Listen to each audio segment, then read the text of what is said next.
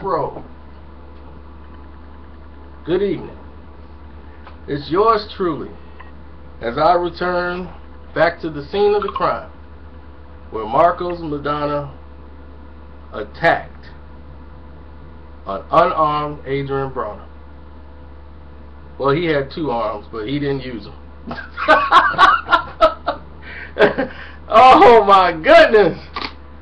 Can we charge Marcos Maidana for assault and battery? That was a beatdown. That's like one of them, like, you've been bullying me and picking on me in school for 3-4 weeks straight, and I'm tired of it. That was what that was. And he said, you know what, we fighting tomorrow at 3 o'clock. And the bully thought he had to fight locked. He was bragging and smiling and got a foot put in his mouth. Okay, now breaking down the fight, how it went down. From the opening bell, Adrian Broner made a mistake. He underestimated Marcos Maidana's aggression. He could not get the timing down. He didn't let Adrian Broner place a foot and get set. He pushed Adrian Broner back immediately. Exactly what he wanted to do. Broner was clowning, grabbing him, trying to shove him off to get his space, but he was too arrogant in going about it, keeping his chin in the air, not putting his defense up, and trying to gauge and read Maidana early. You don't know Maidana yet. Stay in a defensive shell till you try to figure him out. He didn't do it. He was pulling straight back, pushing his arms down, and getting caught. Maidana was throwing fast speed left, off-speed left hooks.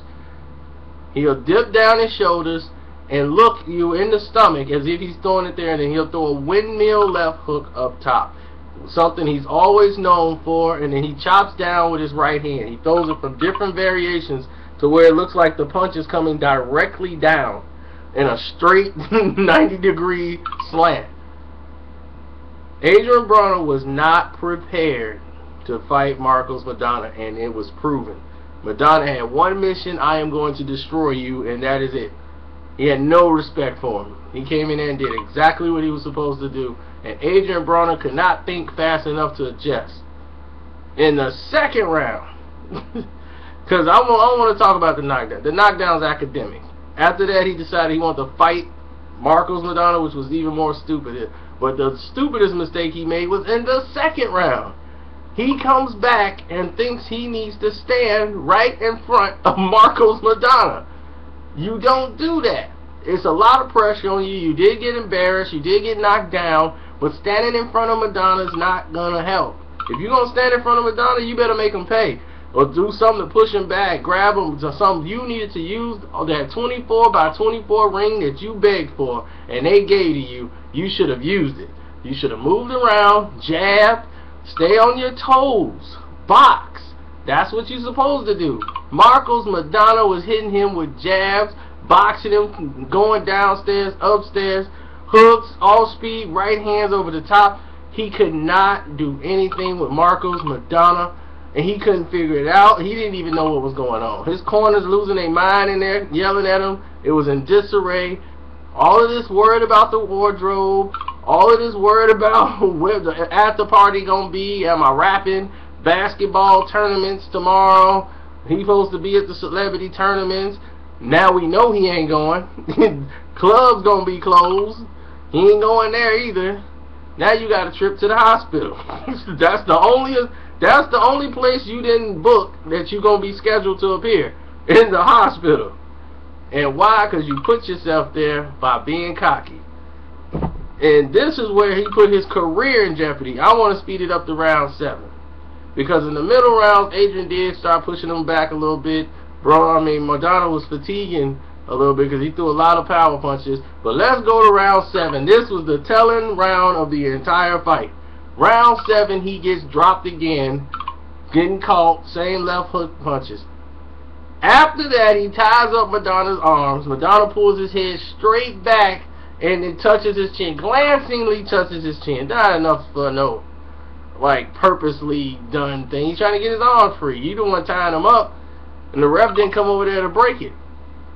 So he cries about it to the ref. Then he realizes, this is my way out the fight.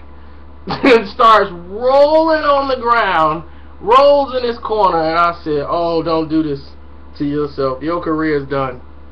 Your career is done. You're never going to live that down.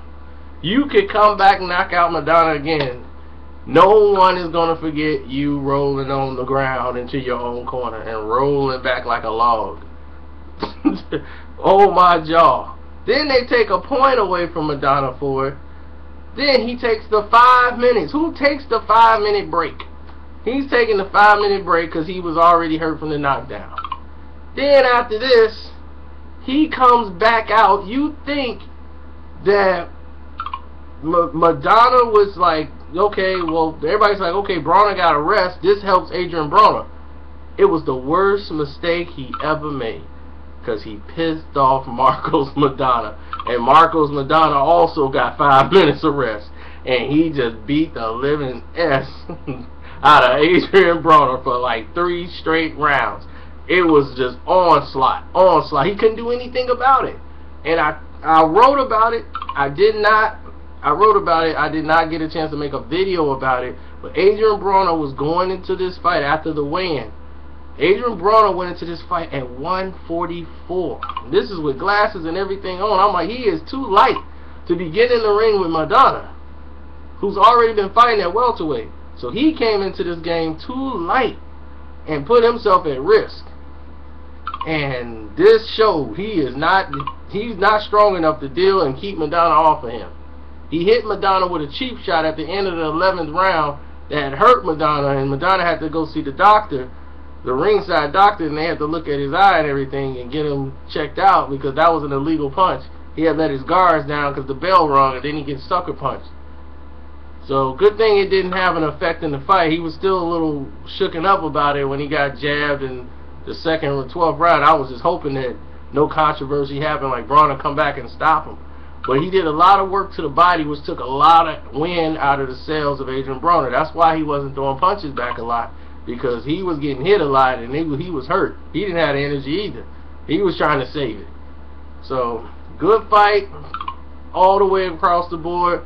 Broner made it to 12 rounds. He survived, even though he tried to get out in the 7th. The ref's like, no, you're going to stick around. So, he ends up sticking around. And Maidana has now earned himself a shot at Floyd Mayweather. What y'all think about the fight? I'm out. Great night.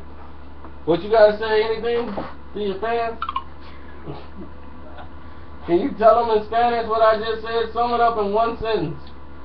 Buenas noches. What he just said. We out.